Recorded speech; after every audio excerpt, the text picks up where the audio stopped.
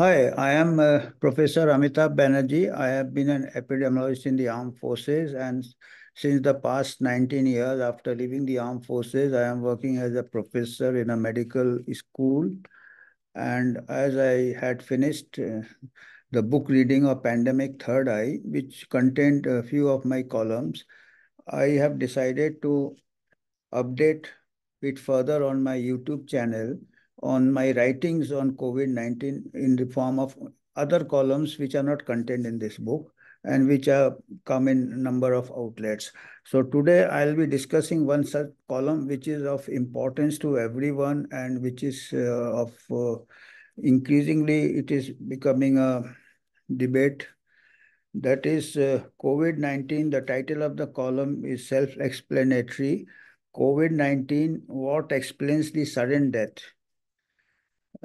This column was published in National Herald on 23rd December 2022, more than 1.5 years ago, when we noticed, um, I and Professor Bhaskaran from IIT Mumbai, a data analyst. We studied the data, and particularly Professor Bhaskaran studied large data sets from a number of European countries, and we found a trend that there is a rise in deaths in young people, which are sudden. And we have presented in this column, we have presented some data for people to think over it and for the policymakers and scientists to investigate further. And we have summarized the theme of this column in the words, while there is no cause for panic. We did not want to create unnecessary panic also. While there is no cause for panic, reports of otherwise healthy people suddenly collapsing and dying do need to be investigated if there is any correlation with the vaccine, with the COVID, or with any other cause, or with the, say, natural infection, or because of delayed treatment or whatever. So we have tried to keep a very objective and detached view, and I will read the main points. The global rollout of mass vaccinations against COVID-19 complicated matters. Once the vaccines were given emergency use authorization, country after country went berserk, opting for mass vaccination by coercion, if not by mandates. Debate around vaccines got polarized by the time vaccines developed. The infection had, and by the time, particularly in our country and high density countries, by the time the vaccines got developed, the infection had infected a large number in the densely populated countries of Asia and Africa. Being younger and leaner, many recovered and in normal course were not eligible for vaccination against all according to all principles of immunology and epidemiology. They were not prime candidates for vaccination. However, desperation was high and consensus was to vaccinate all. Subsequently, studies showed that natural immunity is 13 times more robust than vaccine-induced immunity. Studies from Israel, studies from Cleveland Clinic, and it was earlier also it was known, nothing new about it. These studies should have acted as speed breakers to mass vaccination. These study itself should have, they did not. We should grant the policymakers the benefit of doubt. Precautionary principle demands one should err on the side of safety. Agree, benefit of doubt can be given. However, after more than an year into the mass vaccination, we are at the crossroads. There are some signals which should alert policymakers. This column we have written almost 2 years ago, 1.5 years ago. We had alerted the policymakers with data in this column. There are reports of sudden deaths in previously healthy people, including the teenagers. We vaccinated millions with limited resources for monitoring of adverse events, particularly in a country. Even in the developed country, less than 10% adverse events get reported, and in our country, it is less than 1%. We don't have a proper system of monitoring adverse events. It is likely that some unfortunate events may be purely coincidental, But such incidences too demand a precautionary principle approach, that is to err on the side of safety. Recent estimates of lethality of the virus should be reassuring. A meta-analysis across 38 countries undertaken by investigators from Stanford University found that fatality from natural infection is 0.00003% till age of 19 years and around 0.03 to 0.07 up to the age of 69 years. This data was available in the first 6 months of the pandemic, that up to 69 years in a healthy person, the mortality must be one of the lowest among communicable diseases. With such low rates, we should pause vaccination and investigate thoroughly. Alarmed at the frequent media reports of sudden deaths, the Delhi Commission for Women have asked for an inquiry by the government. According to survey by local circles, these are some informal groups because the uh, scientists with, I don't know what type of scientists with some stakes of, they were reluctant to investigate. Firstly, there was a denial. But there were some local circles, like according to a survey by local circles, a social community platform, 51% citizens said they know one or more persons who have had heart attacks, strokes, sudden cancers, neurological disorders in the recent past. One of those who experienced such events, out of those who experienced such events, 62 respondents were double vaccinated, 11% had received a single dose, and 8% were unvaccinated.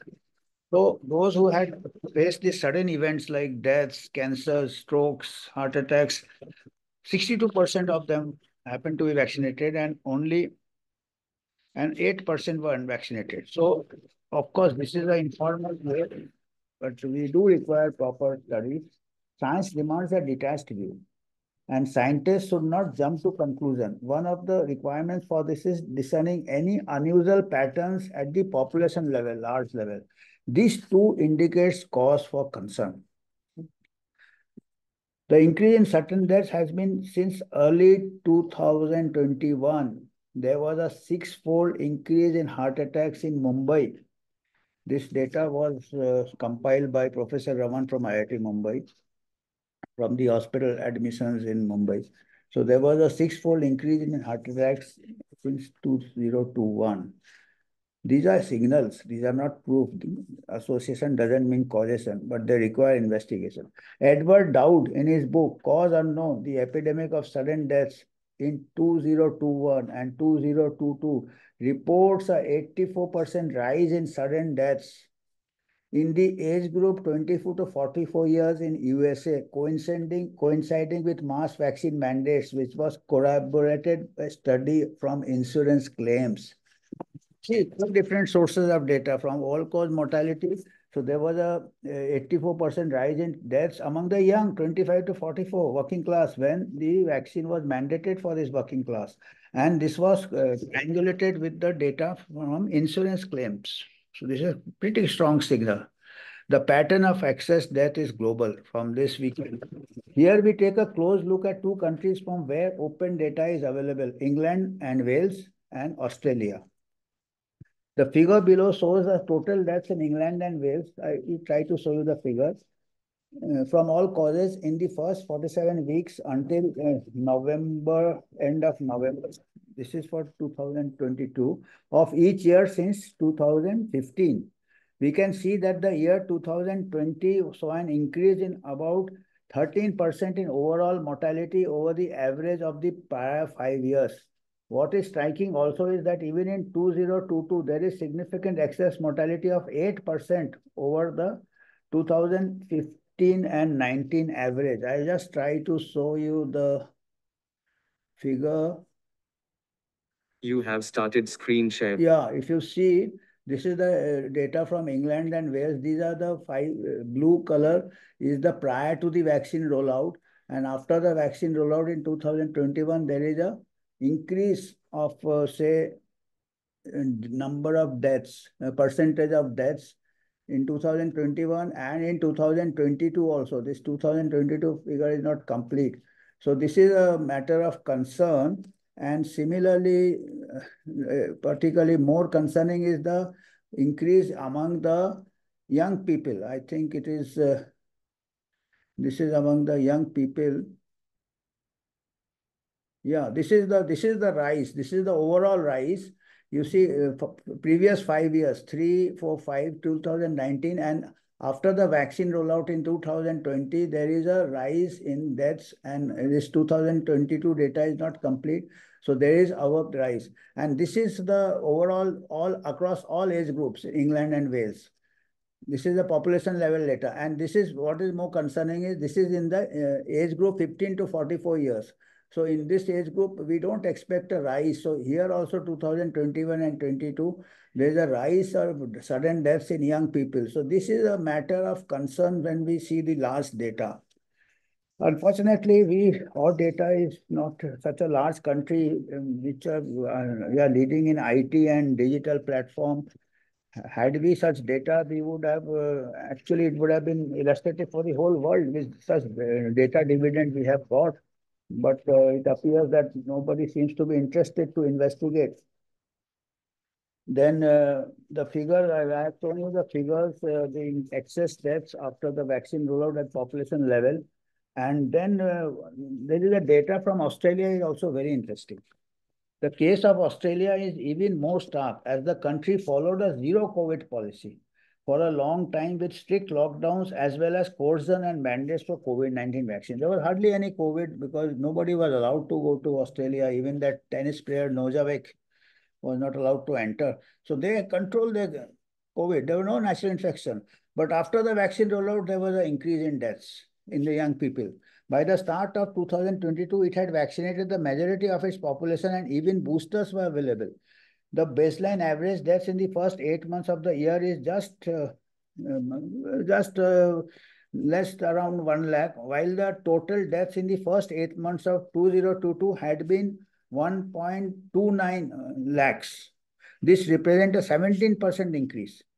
Before the vaccination and after the vaccination, there was a 17% increase in deaths in Australia, whereas Australia did not have natural infection because of the strict controls. Very little natural infection. Right? Also saying, no, that is most deaths may be due to the virus also. It causes long COVID and all that. But Australia is a good control.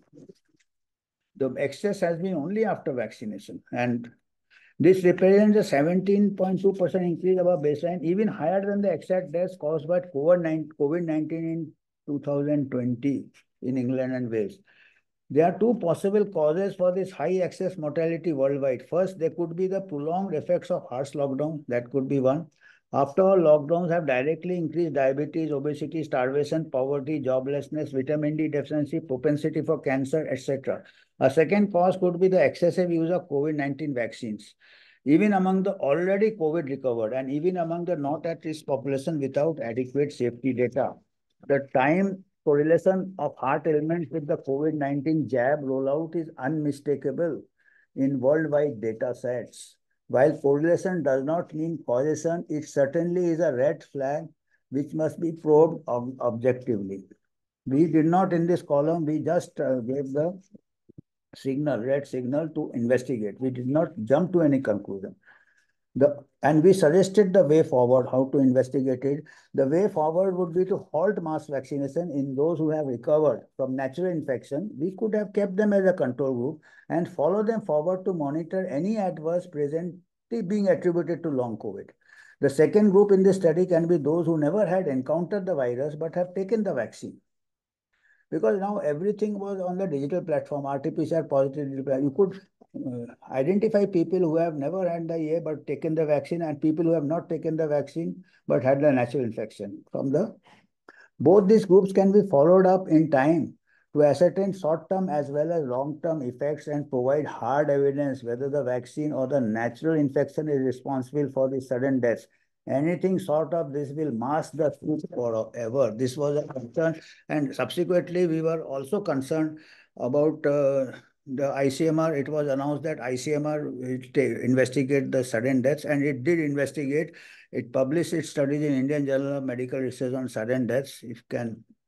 And but when we saw the study, we found a lot of shortcomings in the study. It appeared as if the idea was just to mask any effect, if any, because in any study there is a comparison group. And in the ICMR study, they did a case control study, which is not a very robust study for this type of studies, because they took the people who had experienced sudden death, and then they took controls from the neighborhood only. And they saw they found no difference in the vaccination status of those who died and those who survived. There will be no difference because you have already implemented mass vaccination. So if you are vaccinated, then your neighbor is also likely to be vaccinated. If you assemble such groups, where is the control group actually? If a thing is so widely distributed, you won't be able. So the better would have been to take and there were other shortcomings in the study also. There was such a multi-study study and such a large number of authors. There were more than 100 authors, and it was such a sloppy study. There was some data missing, and both I and Professor Raman had written to the journal or observations on the shortcomings of the study, and the journal have been Indian Journal of Medical Research had been very kind to publish our observations also. Both our observations have been published and the original study have been published. I will be sharing the link in my this YouTube channel in this presentation. I will be sharing the link of the National Herald article. I will be sharing the link of the Indian Journal of Medical Research, which gave the vaccine a clean sheet and observation on that study, which we found serious limitations. So best way to identify this would have been to retrieve digitally those who are vaccinated and those who are not vaccinated and follow them forward in time. Anything sort of this is very, very poor science, I would say, particularly for vaccines which are on emergency use authorization. So thank you for today. Thank you so much.